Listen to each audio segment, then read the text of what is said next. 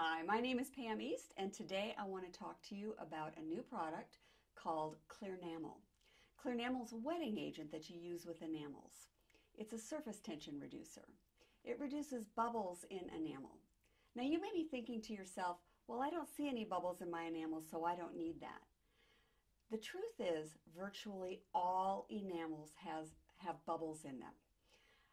Most of those bubbles are so microscopic that you can't see them with the naked eye. You would need some sort of magnification to see them. And again, you're going to think, well, if I can't see them, then they're not a problem, right? Well, not so much. If you have a lot of microscopic bubbles in your enamel, it's going to make your enamels appear a little hazy or clouded.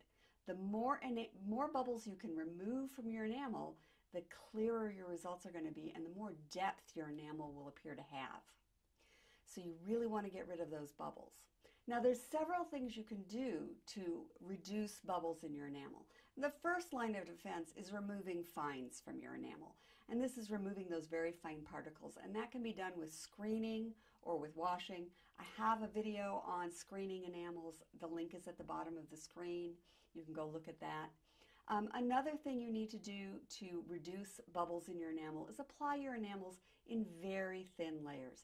If you try and put a lot of enamel in all at once and fire it all at once, you're going to trap more air into your enamel and you're going to end up with more bubbles. So working with thin layers is important.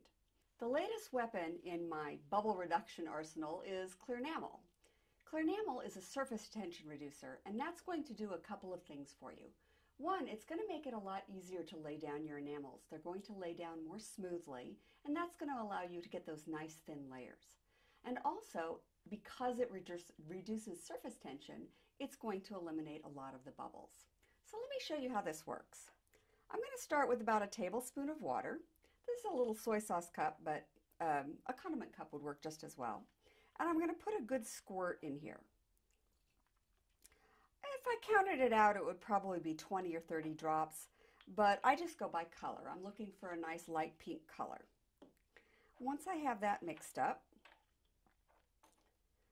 I'm going to apply it to my metal. Now, I've already cleaned the metal.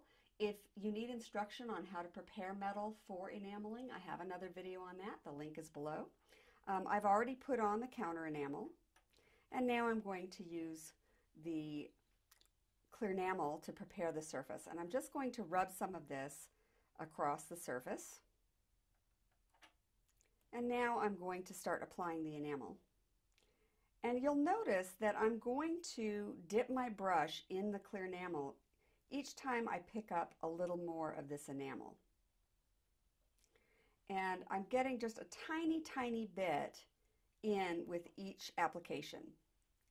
It's very concentrated. The ClearNamel is very concentrated, so you don't want to use a lot. I would never put it directly in my enamel. First of all, I'd end up getting too much in there, and second of all, when it evaporates, it leaves a residue, and I don't want to get my enamels contaminated with that.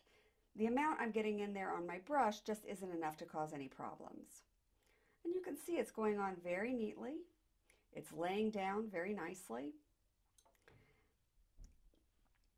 And this is going to really improve the clarity and depth of my enamels.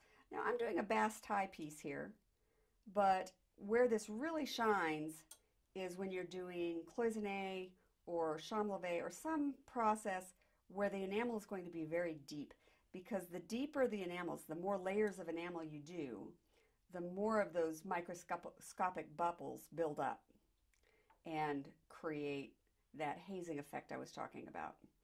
And you will be amazed at how much clearer and deeper your enamels look if you use this ClearNamel with each layer. All right, so there, that's applied. Now I'll dry it, fire it like I normally would, and then I will apply the next layer. And when I do the next layer, it's the exact same thing. Wet the surface and then dip as you're applying the enamels. That's all there is to it. I hope you enjoy the product as much as I do.